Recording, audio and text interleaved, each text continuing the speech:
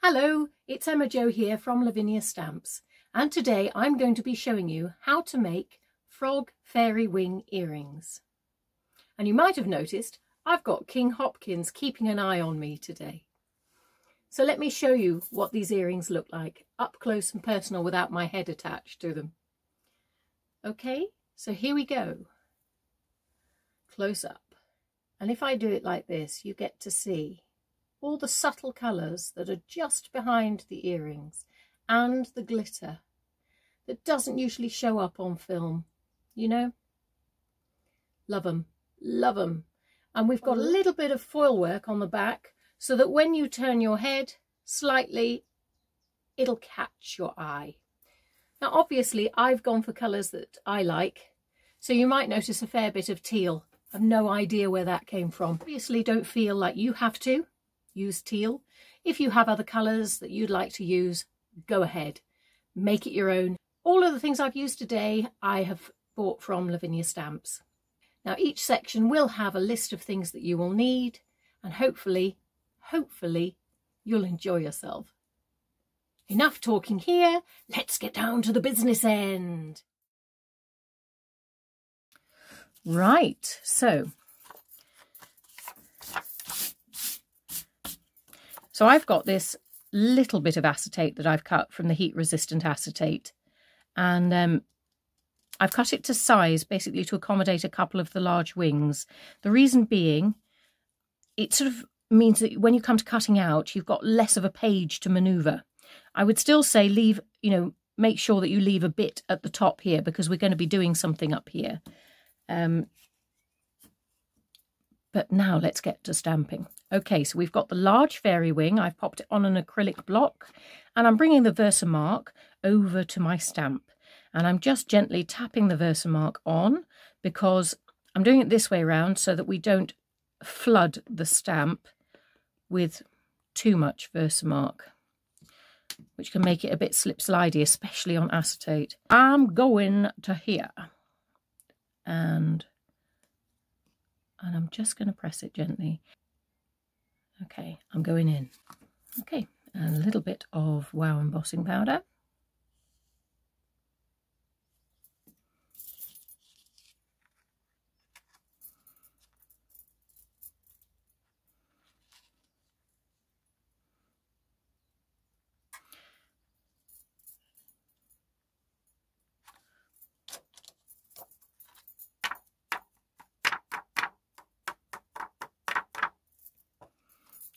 Okay, and let's get rid of this excess powder.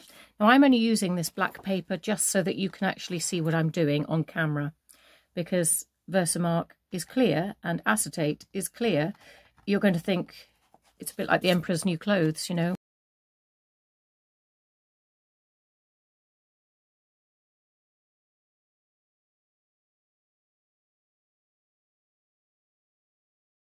One large fairy wing and one smaller one. And I know the stamp isn't absolutely perfect here, but you know what? That's going to be fine once I've put the background behind it. Little bits like that I can make into an accent of colour, so I'm not going to stress over that. As you can see here, I have punched a hole. Well, I hope you can see, that's why I'm putting it on the black. So what I've done to achieve that, and I'll tell you for why, is I've used a white Posca pen and literally just decided that I'm going to put a hole there. So we're punching the hole first and cutting around the hole so that we know that that hole is going to work. Okay, so this is what I'm going to do. I've just made a mark with my Posca pen and lifting it up, I've chosen the smallest of my 3-hole punches. Usually it has a little indicator of how big the hole is, but you can see from this one that it's quite a nice size. Okay, and I'm just putting it here so hopefully you can see, and it lines up quite nicely underneath like an exclamation mark, and I'm just going to punch it. Okay, and my plan is that I'm going to cut all the way around my wing, but when I come to the top I'm going to cut around let me use something to point this out to you. I'm going to cut around the hole, okay?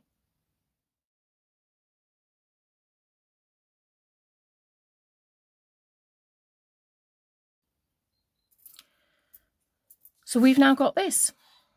Okay, so that is what that will look like eventually. When we put it on the finding, it will be like that.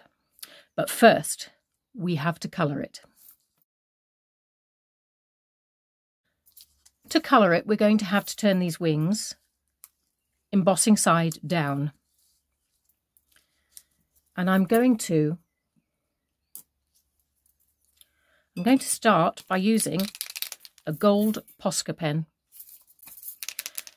And I'm just going to push it down and create a reservoir. I'm using my mat as a palette, basically.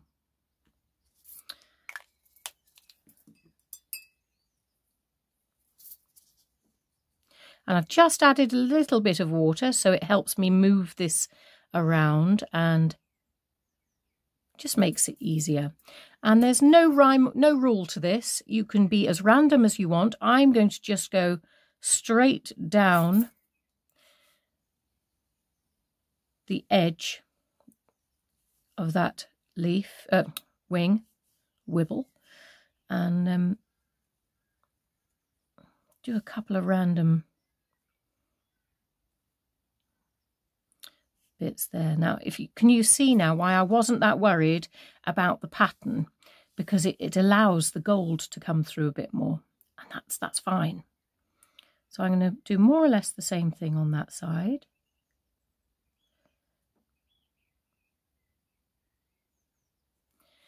Okay,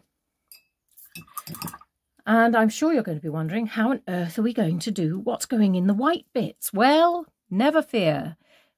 So it's going to be Liquid Pearls Mermaid. Holding on to the little acetate ring, which I found quite handy because it stops stuff from moving. I'm just filling in the bits that I didn't colour with the gold. With this Liquid Pearl Mermaid. I'm going to need a little bit more of that mermaid, I think. But there's some natural mixing happening here, which is nice. I don't know if you can see it, but as the gold and the liquid pearl meet, they're creating another shade all on their own. And it's a sort of greeny, almost lime green, but not quite. So now I'm going to do the same thing on this side.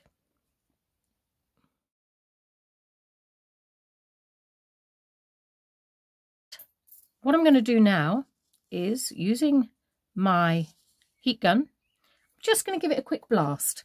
Now what I would say is, when you're heating this, the Posca will dry quite quickly, but the liquid pearl might bubble. Now as soon as it bubbles, stop. That's fine, you just have to tap it down, okay?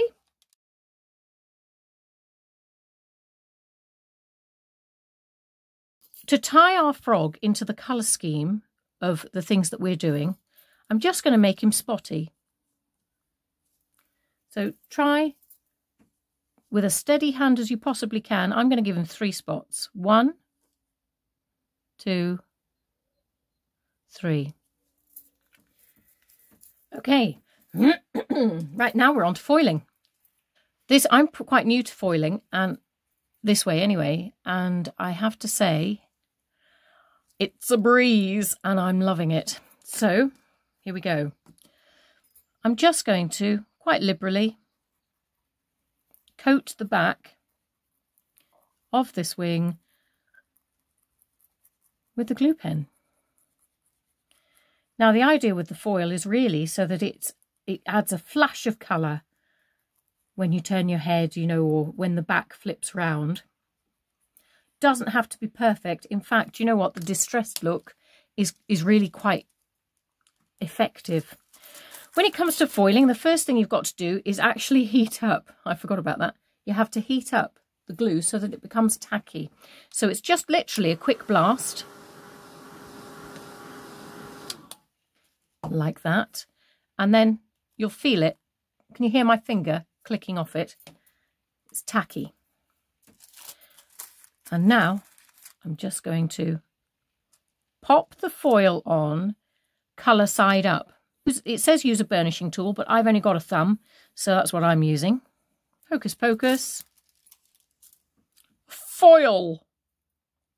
Now there's still a few little bits there, so what I'm going to do is I'm going to take my pen and just make sure that the edges have got enough of a coverage.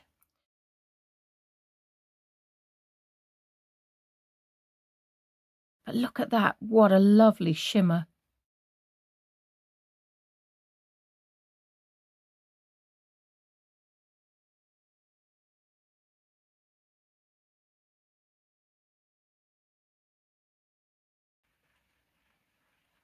And I love the way the foil is going to just add a little flash of colour when you turn your head.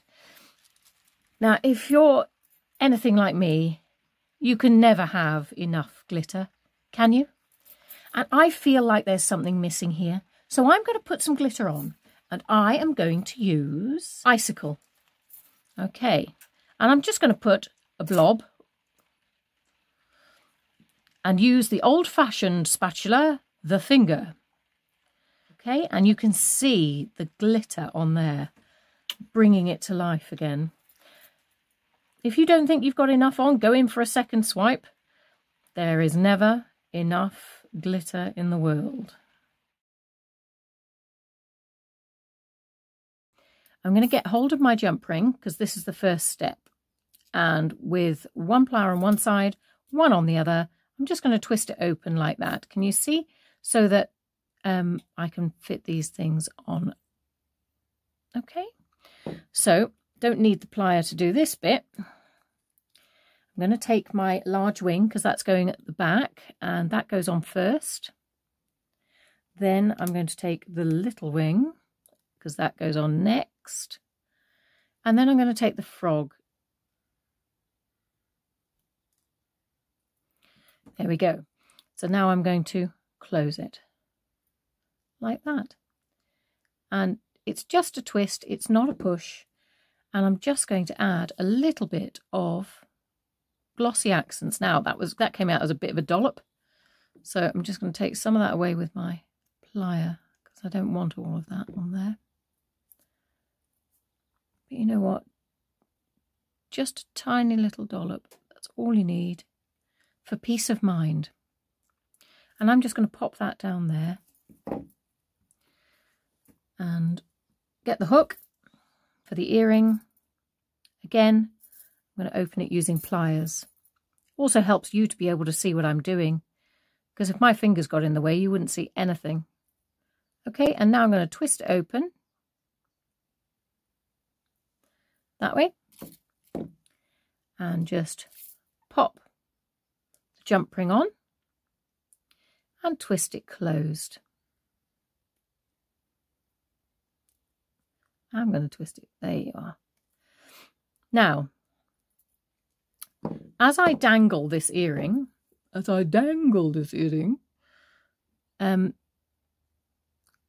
falls to the side. Well, I don't want that. So what I'm going to do is I'm just going to twist the loop at the end of the hook 90 degrees. So I'm just going to turn it so that it's now letting my frog dangle to the front. All right. And if you're concerned about that little fixing as well, then just, or if you, like me, don't want to take anything, leave anything to chance, just pop a little bit of glossy accents on there. If you're worried that you're not going to have much control, what I do is I put a little blob on the side and just use my finger.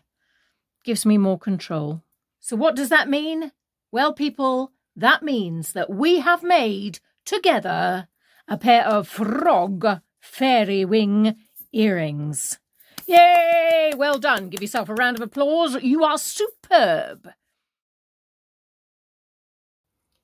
Well, I hope you enjoyed doing that as much as I did. I thoroughly enjoyed myself, as usual. Put me in a craft room, I'm a happy bunny. So, well done you. I'm wearing mine, as you know, from before, and I love them.